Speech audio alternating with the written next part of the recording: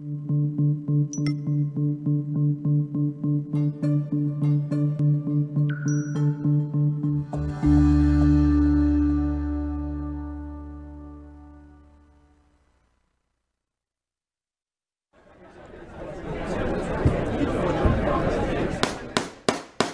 250,000. Now, but to get 275 high, but to get 275 3. Now 300,000. Now 3 and a quarter, 325 high, but to get 3 and a quarter, but to get 325. Now half. Now but to get 300. And hello again from Dallas, Texas. It's the Mike McGavel Jones Show from the corner of the Dallas North Tollway and the LBJ Freeway. And we welcome our guest today, Lance Brown. Hey, thank you for having me. It's absolutely an honor to have you here. Lance Brown is an artist. There's a lot of people in the Dallas-Fort Worth area who've seen Lance but probably didn't know him, or they saw him, but they saw him at an event. They saw him for one night. He's very involved in the philanthropic areas of churches and schools and fundraising events throughout the country, not just here, but I mean that's where we came across each other. And so Lance, let's just get right into it. I like to know a little bit about everybody before I talk about exactly what they do, and we're gonna share some information about your life and what you do and what drives you and what makes you great at what you do. So, you are how old? I'm 40. 40 years old. Yeah. That's a magic number, I understand. But I only look 30, right? You do look 30. Yeah. I keep it young. Well, God's taking care of you. Amen. Yeah. So you're 40 years old, and you were born where? I was born in Dallas, actually. You're born in Dallas? Yeah. I grew up south of Dallas in a little town called Red Oak, which is in Ellis County. Sure. And so went to grade school, high school, all my life there, and then moved back to Dallas when I went to college. Mm-hmm. What? Tell me about your parents. Tell me what they did. Yeah, my parents are still there. My dad was a Dallas police officer, and my mom was a registered nurse, right? OBGYN. Okay. So she's delivering babies and making the world a better place. And he's trying to save everybody. Exactly. Yeah. Exactly. That's a daunting task today. It is. I don't recommend that for everybody. Well, he's since retired, so he's on the good side now. Yeah, that's good. So now he's retired. Is she still working, or is she retired? No, they're both retired. They're both retired. Well, they're living the dream, as we say in America. Yeah. So you go to what high school did you go to? Red Oak High School. And then you went to college where? At the Art Institute of Dallas. All right, tell me about that. Tell me about that experience. Well, since I didn't get a baseball scholarship, I went to art school, which I think was a good choice. I did get a small scholarship for the Art Institute. It was a 2-year program, which I liked. I mean, it was just straight through. And so I was done in 2 years, and I got a job in the corporate world doing graphic design. And so that's what I started my career doing. And up to that point, I had never painted in my life. I'd always been good at art, drawing, things like that. But never tried my hand at painting until a couple of years after I graduated. When I was a kid, back in the 30s. No, when I was a kid, I specifically recall this because this was a big deal. Back in the 60s, I remember going to, of course, people didn't just go to McDonald's. They went to cafes and diners. But I remember and truck stops. That's where you would stop. And I just remember that they used to have these matchbooks. And on the back of the matchbook, they were trying to get people to come to art school. And it would say, "Can you draw this?" And it had a phone number, or probably a phone number to call or somewhere to mail. But I just remember that was so funny. It was like it would be like a picture of a German Shepherd or something. You know, just really. I mean, almost anybody could draw what was on that matchbook. I could have drawn that. I've seen those, Yeah, they're pretty cool. They still use that today. Dude, that's a good hook. Yeah. So where is the Art Institute? It's off of Park Lane and 75. Park Lane and 75. Yeah. Okay. So you get through, and you get in the corporate world, and you're doing graphic design. Yes, sir. What kind of stuff were you doing? Well, my first job was at Dr. Pepper. And so, I mean, it was great first job. Dr. Pepper's a huge sponsor around here of all the major sports teams. So I was designing ads for game day programs, billboards for the teams.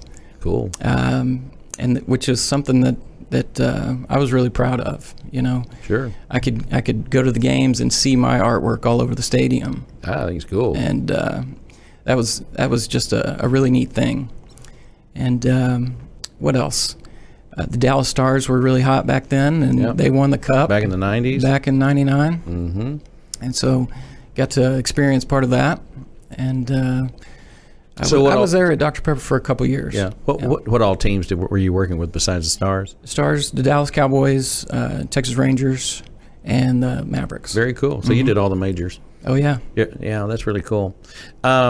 Did you have anybody in particular that inspired you to do any of this, or was this just you driven? When it comes to art, my mom was a brilliant artist. She's got drawings that she did in grade school that rival anything I ever did. I mean, she just had a natural ability. Yeah. And she never pursued it, but I was always inspired by her work. You know, she had a drawer full of drawings, and I would just always be in there looking at those drawings and, you know, trying to do my own drawings. And as kids do, they take them to their parents. Hey, look at what I did. Sure. And so, well, I remember, they really nurtured that. Sure. About 2 or 3 years ago, I'd say probably 3 years ago, you and I had lunch over in Arlington, and I think Arlington has had well, what had happened is you did an event that I was working, and to be honest with you, I'm not sure what event it was. I remember what it was. Do you? Yeah. What was it? Grace. Grace? You know, I wondered about that. It crossed my mind that it might have been Grace, but I wasn't sure, so I didn't blurt that out. So shout out to Grace. Yeah, there you go. Yeah, we're getting ready to return to Grace again this year. Yeah. And like most fundraising events, from our perspective as an auctioneer doing the live auction, most groups love you for a year or two, maybe 3, and then they go, well, okay, well, we're going to try something new, and then if things work, that's great, and if they don't, then you come back, and it's really it's almost like the playoffs every year. You never know if you're going to make the playoffs or not. You know, in your situation, you have such a unique thing that you do. Do you get a lot of repeat business, or tell me how? And people don't really know what you do yet, so I've kind of held back on that. But I want you to think about that question. Okay. So you leave the graphics deal, and then what happens? Tell me what happened after that.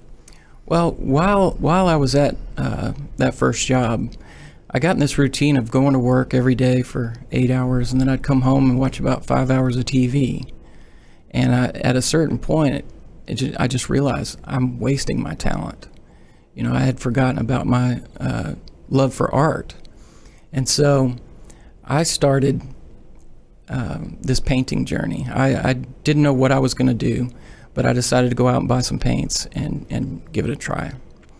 And something that always held me back was the fact that I'm also colorblind. And so I've been accused of that in the clothing that I wear. Yeah, I'm not allowed to dress myself. I can't, and I cannot tell the difference. And those that know me well will laugh about this, but I cannot tell the difference between navy blue and black. I mean, it's just all dark to me. Yeah. But it's not not a good combination. I need the Garanimals. Is that where they match your clothes or something? I don't know. My wife does it for me. Well, there you go. Yeah. All right. So you're colorblind, and that kind of throws it into a different. Well, did that affect your work at Dr. Pepper? It didn't. I learned how to use the computer to get the desired results. And so even if it didn't look right visually, I knew that the numbers were right, because each color is assigned a number. Yep. And so I learned how to paint by number guy. I learned how to work my way around it and hide that. It's not something you want on your resume. The colorblind artist. Yeah. I don't know. It might be okay. Now it is. Now it is, because of the work that I'm doing now. It's okay. You know? All right. So you have this thing, but you know how to identify the colors. So then tell me what happens. So I started painting, and before long I had people asking to buy my artwork, and so I started selling a few paintings. What were you painting? When I first started painting, I painted pictures that I liked. I'm a big Vincent van Gogh fan, and so when I was teaching myself how to paint, I would look at those paintings and emulate them. And that's how I taught myself how to paint. And so when people learned of my ability, they would bring me a painting that they liked and say, hey, can you recreate this? So I started out just recreating artwork of others. And then I started doing some landscapes and abstracts and just trying my hand at everything. Now, was this, and what year did you start doing, when did you leave Dr. Pepper? Well, around 01? I still stayed in the corporate world, though, after I left Dr. Pepper. Okay. And so I was in the corporate world for 15 years. Wow. Yeah. And I was just painting on the side. And so I left Dr. Pepper in 2001 and went to work for Radio Shack Corporate in Fort Worth. Mm-hmm. And I stayed there for about 6 years and bounced around a little bit after that. Were you doing graphics for them? Mm-hmm. Mm-hmm. Yeah. Yeah. Good old Radio Shack. Yeah. Tandy Corporation. Yes, sir. Wow. That's crazy that, you know, what's happened to them in the last 30 years. And it's a perfect example of staying current and having leadership that sees change and makes change appropriately. I never thought that they would be in the situation they were, that they ultimately have happened. Well, it was a sad day when we got laid off. Yeah. Yeah. It actually got some news coverage. We were laid off with an email. Oh, nice. Yeah. Well, very personal. We wouldn't want to be too close. Yeah. There probably was some road rage that day. A little bit. Yeah. I just refused to go to work. You know. So you're still working, making a living, but you're doing your stuff on the side. Were you doing all oil, or were you doing acrylics? I was doing a mixture of both. Yeah. You know, just trying my hand at a little bit mediums. of everything. Did you ever do any charcoal or anything? Did you try it? And I did in college. Yeah.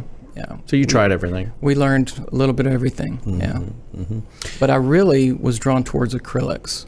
Acrylic is my medium of choice, just because of the way that it flows. You can dilute it with water. Yep. And it dries fast, so you can work fast. Yep. So you're married, and you got married what year? Got married in 2000. My high school sweetheart. A lot of things happening. Yeah. You get married. You know, you start a job. Yeah. Yeah. Painting around. And she's always been my biggest fan, biggest supporter. Yep. And so. What's her name? Her name is Lauren. Lauren. Okay. Well, shout out to Lauren today. Yep. Yep. So, do you have any children? We do. We have 3 kids. My son Tyler is 13. My daughter Avery is 12. And then my youngest daughter Emily is 8. Wow. So you're the quintessential American family. That's right. Yeah. You have 2.5 kids. Yep. That turned into 3. Yep. All right. So now you're in a transitional phase. And so how did we get to what we're doing now? So in 2009, my church in Arlington had a series where they asked the congregation to submit artwork of Christ. And so I thought that was a great opportunity for me to share the skill that I had developed. And so I painted that first picture of Jesus, and they hung the paintings up at the church. And then a couple weeks later, the music minister called me and said, hey, we like your painting. Would you consider doing something like that on stage for us? And I said, absolutely not.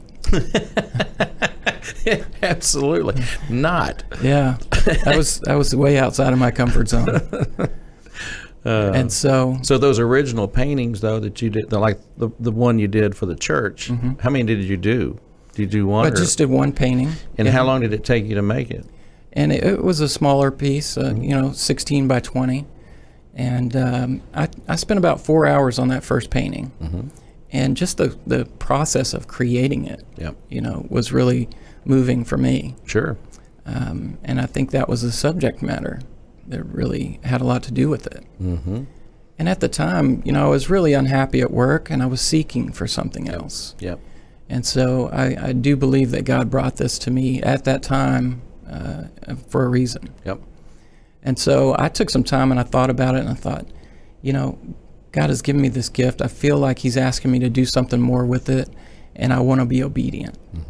And so I decided to get up on stage and do it for the first time. And I was moved by that moment. And I immediately said, I want to do that again. And so I started my ministry, Painted Christ, at that point. And I started developing a website. 2009. Started developing a website and more artwork. And nothing happened after that. You know, I put myself out there and there was really no response at first. Why do you think? I think I wasn't ready. You know, I didn't know how to promote it. I didn't know where to start, really. But I thought, you know, I've got this. I have this ability. I'm just going to leave it out there, and if somebody finds me, great. So the one you did on stage, you did it on stage, right? How long did it take to do it? I had a little bit more time than I usually take now. It was a night where they were reading scripture, and there was a quartet on stage, so it was really kind of intimate. And so I had about 20 minutes to do that painting. Well, that's a little bit less than 4 hours. Yeah, definitely. Yeah. But 20 minutes is a long time in the speed painting world. Yes. Yeah. Well, now that the cat is out of the bag, so they speak. Yeah. So they say, speed painting, and so is that something that is? Did you learn that from someone else? Did you hear about it? How did this all come together? Well, the first time I heard about it was when my music pastor asked me to do it on stage. He showed me a video of some other guy doing it. I was like, I don't know about that. And I just didn't know where to start. How do I develop something like that? You know, how am I going to do that? What supplies do I need? And how fast can I do it? Exactly. And how fast did they want you to do it? Well, they gave me plenty of time. They said, take as much time as you want. Yeah. You know. But as that, so tell me the progression. So you get you knock that deal out, and then you get no response, and it's like, well, I'm a great comedian, but I don't have a stage. Yeah. And so, like I said, I just kind of left it out there. And then over the next couple of years, I did maybe 2 performances the next year. And, you know, these are just people that maybe word of mouth, maybe found me online. And then, you know, 4 the next year after that, and then 6 the next year. So, I mean, it started to take on a little bit of traction, but it was still nothing that would support us financially. So were you still working? I was still in the corporate world, yeah. Still working, still getting a paycheck. My wife has been blessed to be able to stay at home with the kids. And so it was up to me to figure this out. Yeah, be the hunter-gatherer. And so I did the corporate job, I did the paintings, and then I also moonlighted at night doing web design and graphics and logos for other clients. Keeping the cash flow coming in. Yeah. So did everything I could, and, you know, I was really getting tired of that. You know, it was really beating me down, and that's why I started seeking and, you know, asking God, what else is there for me out there? You know, I knew that with the way that I felt, that wasn't the plan for my life. And so I knew that this painting ministry really brought something alive inside of me. Yep. But I just didn't know how to make it work. Okay. So, Matt, I think we have a short video we're going to share with our viewers, you doing your thing, and then we'll talk about that. Okay.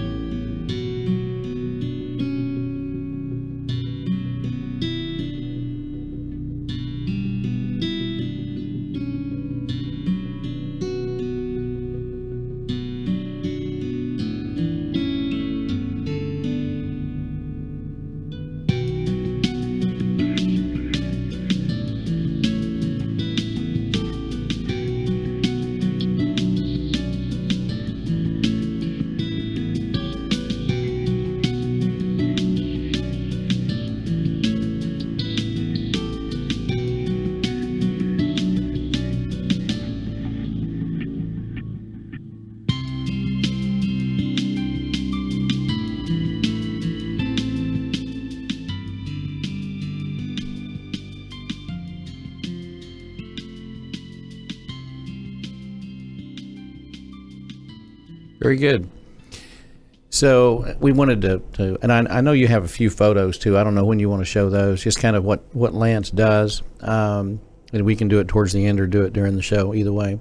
So when I saw you at Grace, you basically, if my memory serves correctly, and tell me if I'm wrong, you during the live auction, you were doing a painting behind me or to the side of me. Yeah. Is that right? It was, that's typically the way that it's set up, is I'm a live auction item. And then you kind of stand to the side while I do my thing, which is about 5 minutes. Yeah. And then immediately afterwards, auction the art. Yep. It's a real cool idea. The method is unique.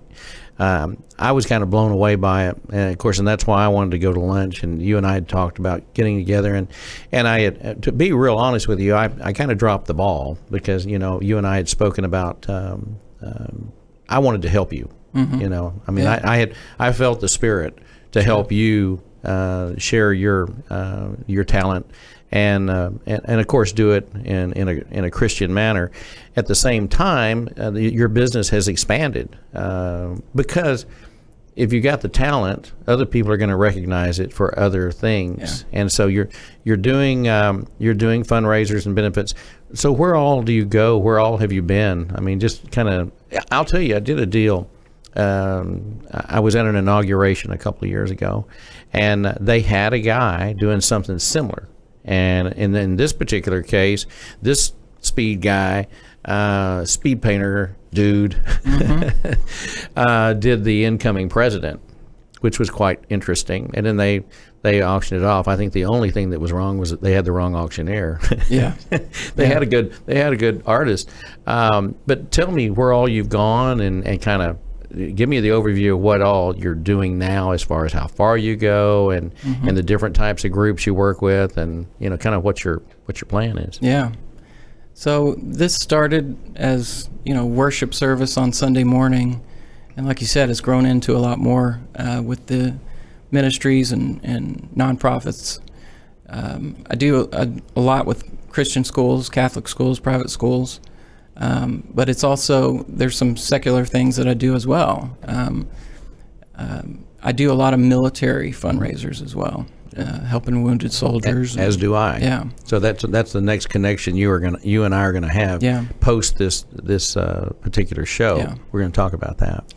And so there's plenty to do here in Dallas alone, in Texas alone, but. I do go to other states. I don't know if I can rattle off all of them, but I've done fundraisers in Florida, some in Baltimore, California.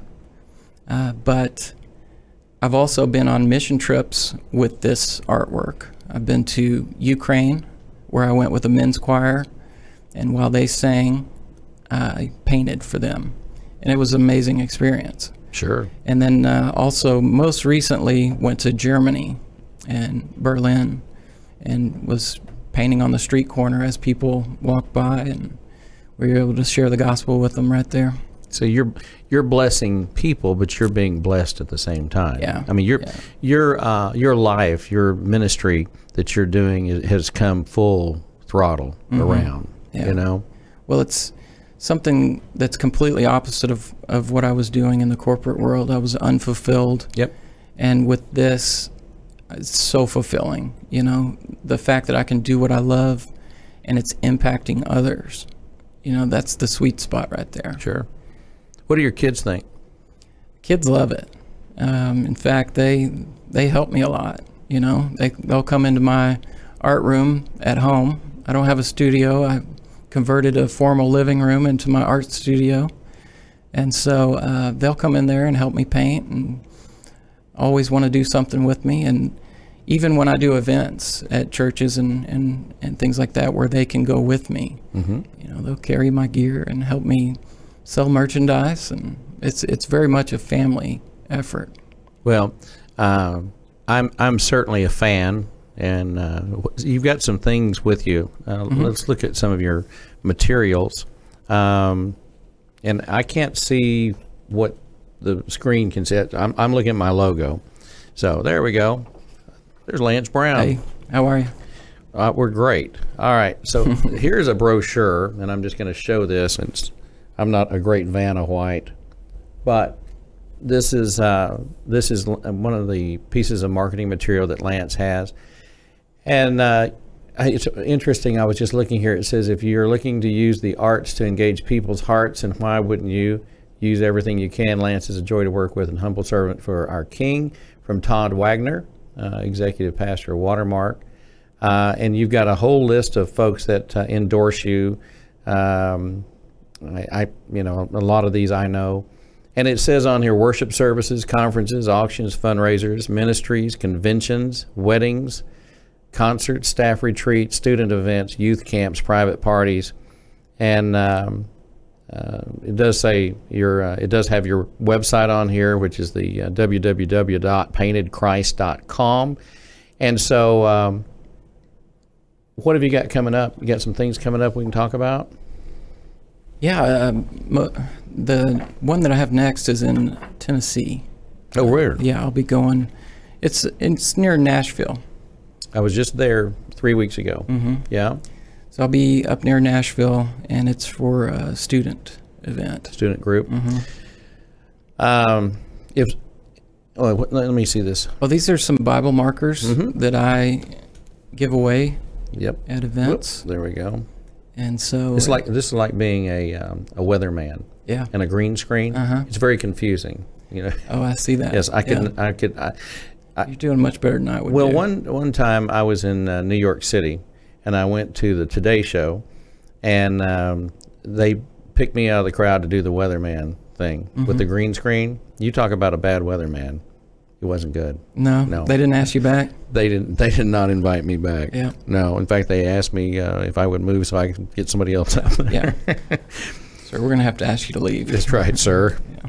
So you've got how many events will you think you'll do this year? I would say close to 80 events. Yeah, and that's been the average the past 3 or 4 years. And do you track it? I do. I write down every event, and I write down the auction amount of my artwork each time. And I'm proud to say that since 2015, I've raised over $500,000. Sweet. Just with my artwork. That's great. Yeah. That's great. And so that'll keep the kids in Cheerios. Exactly. Yeah. Which is the ultimate. You know, my goal was always to honor God with the gift that He's given me, but to also take care of my family and help others. And so I think I'm doing that. And so I think that's why it's so fulfilling.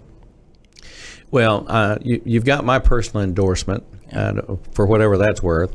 I appreciate that. But I'm going to certainly, we're going to have a conversation before you leave. I'm going to tell you some folks you need to call, and I already gave you one this morning that I feel very confident would benefit from what you have to offer. Any closing thoughts on your end? Anything you want to share with us?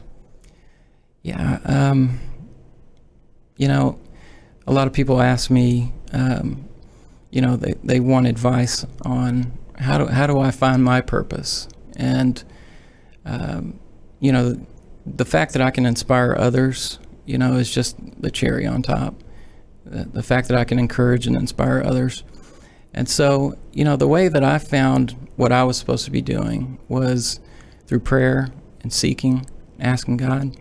But one of the questions that I asked myself was, if money was no object, if money was no issue, what would I do?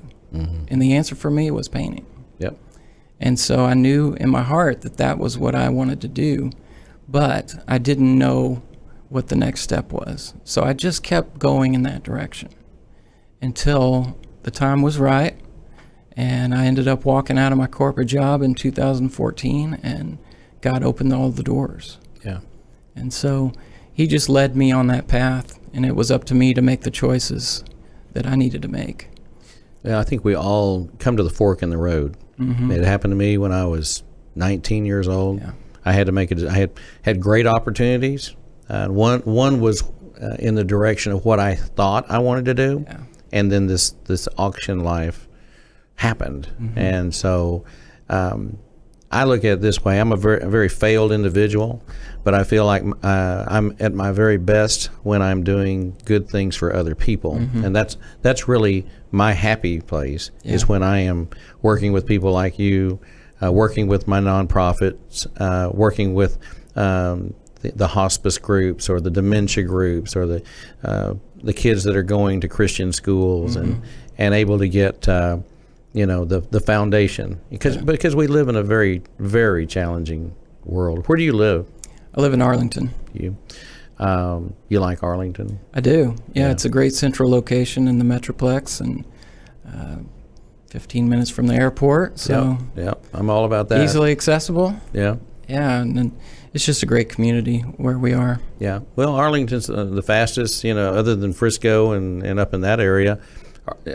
Arlington is going to run out of land sooner or later. There's only so many theme parks and sporting teams you can put up. But no, I think that's great. I look forward to seeing you at future events. And I would just say, for the folks that are watching right now, if you're looking for someone unique, different, and special, if you're doing a philanthropic event, a 501c3, something that is going to inspire people, it's going to excite them. There's Dallas-Fort Worth in general is a very giving community, and I'm involved in many events that basically circle around raising funds to help people. And I would just say, if you're having a live auction, or if you're not having a live auction, maybe you want something special and different, but you want to sell one live auction item. I've already seen it. I've already witnessed it.